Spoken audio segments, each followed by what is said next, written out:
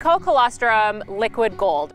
It's so important for that neonatal calf. It has lots of things in it. It has vitamins and minerals and protein and fat, all the important nutrition parts that a calf needs to help get it going.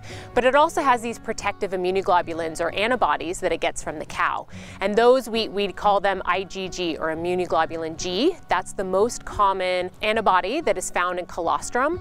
And that is going to be the protective antibodies to help prevent disease in those newborn calves.